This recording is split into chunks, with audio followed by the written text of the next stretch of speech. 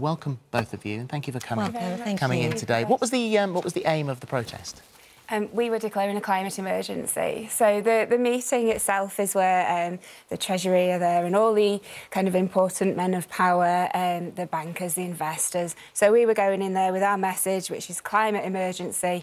We cannot continue to keep investing in fossil fuels. We've got to look to the future and start acting now and invest in renewables and a green future for everybody. So, I mean, this is a big event. There's lots of very important people in this room, which is why it was a target for you. How did you get in? Well, I don't really want to discuss that too much, but we managed to get in there. We were very dignified, we were calm, we were wearing the suitable attire for the occasion as well. So we just walked in peacefully. You say that point there. You went to great lengths to make sure that you didn't offend with the length even of your dresses. Yeah, that's correct. Yeah. That they were correct for an evening like that. Yeah. What sort of reaction when a bunch of protesters walk into a room like that with the Chancellor of the Exchequer who's actually making a speech at the time? What sort of reaction did you think you were going to get? We did expect a negative reaction, of course, because we were disrupting their dinner. And perhaps somebody saying, oh, where do you think you're going? What are you doing? And maybe even standing in the way and blocking us, which, you know, that happened to Lauren. Yeah. What happened to you? I was caught going in, but yeah, I mean, I wasn't dealt with in the same way as... Well, you kind of got off on your own, didn't you? So you sort of found you were sort of separated from the others, and that's when you sort of made your way around. What do you remember happening? So I went round to the right-hand side and I was stood in front of the table where Mr Field was sat, and I was filming the rest of the group.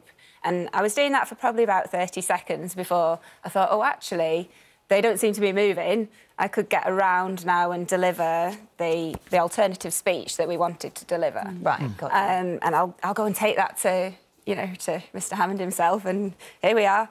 I wasn't going to read it. I didn't have the guts to do that. And that's, yeah, so that's what you were aiming to do, but that's not what happened. No. So now, the thing is that with something like that, if you are... We are in a heightened state of security, especially around politicians, high-profile people. You've got the Chancellor who's making a speech and someone advances towards the stage. In many countries in the world, you'd have been shot. If you'd have had a knife, he would have been a hero, and now he's suspended. How is he to know in the heat of that moment?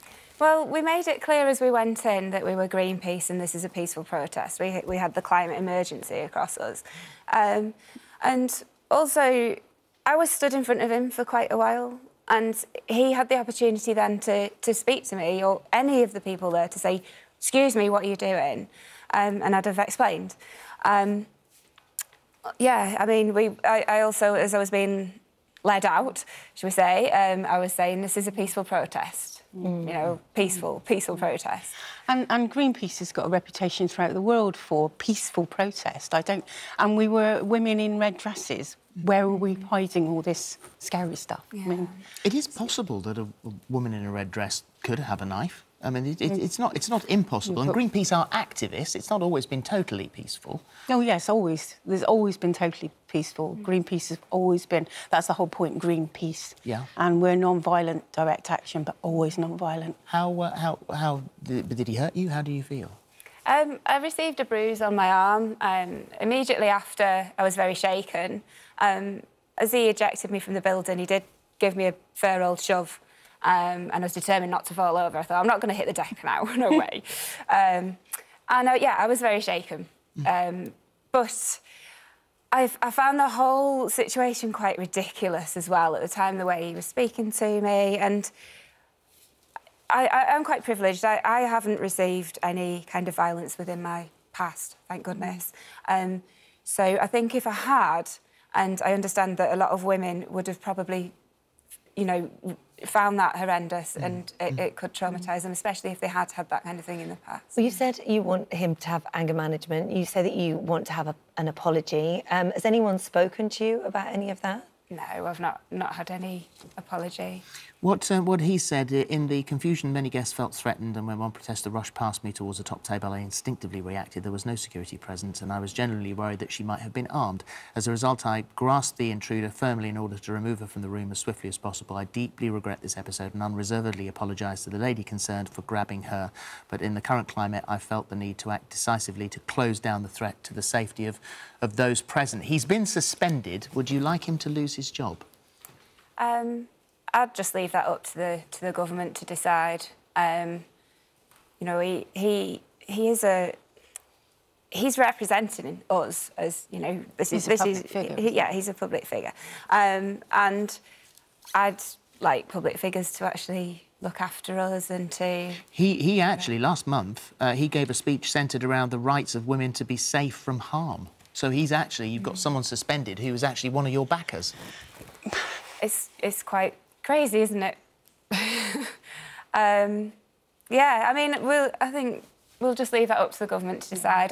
I wouldn't want this to turn into a mudslinging match. We were there because, I mean, this is a passion of ours. I've been doing this for like 22 years. And a very, very important topic of conversation as well. Yeah, so... Thank you very much for coming in today. Thank you. Thanks for inviting us. No worries at all.